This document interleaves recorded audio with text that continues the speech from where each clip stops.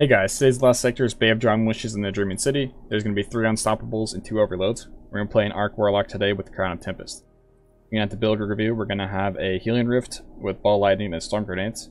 For our aspects, we're going to have Electrostatic Mine, so when you defeat a target with Arc abilities or jolted or blinded targets, it will create a Psionic Trace. And an Arc Soul, so when we use our Healing Rift, we will get an Arc Soul to help us get a little bit of extra damage. For the fragments, we're going to have Spark of Beacons. While we are amplified, our Arc Special Weapon Final Blows create a Blinding Explosion. Spark of Shock or Arc Grenades jolt targets. Spark of Discharge, Arc Weapon Final Blows have a chance to create an Ionic Trace. And Spark of Feedback, taking melee damage briefly increases our outgoing melee damage. For the weapons, we're going to have a Hand Cannon for the Overloads, Salvender Salvo because it has Demolitionists and will help us get our grenade back a little bit faster, and Leviathan's Breath to take out the Unstoppables and help with overload damage. On the artifact, we're going to have Overload Hand Cannon and Elemental Orbs Arc if you have it.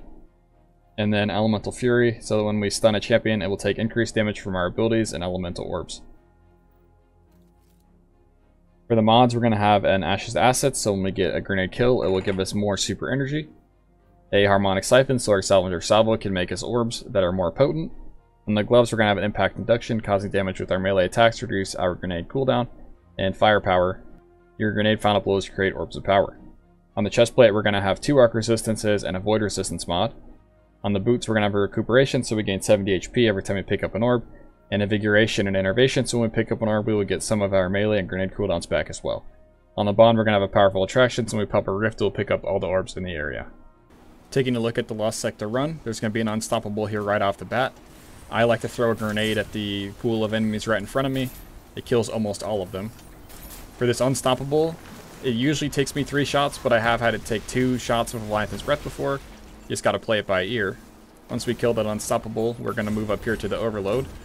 We're gonna take it out with our Hand Cannon as well as a grenade. Once we get it stunned, we're going to kill it with Leviathan's Breath. Once we kill that Overload, we're gonna come over here and stand on this rock.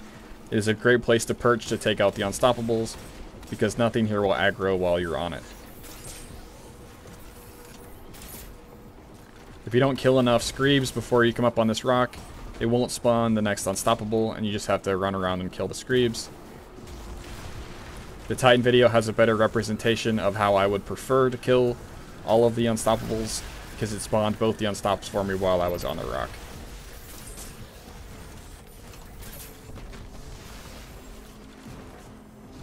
Once we kill all these Screebs, it will open the door to the boss room for us. Make sure when you're going in that you shoot the bombs.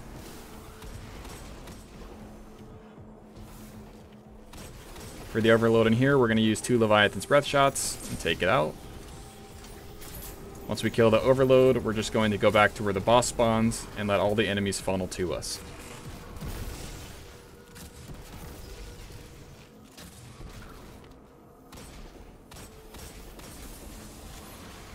We need to kill 1 more wave of ads and the boss will spawn.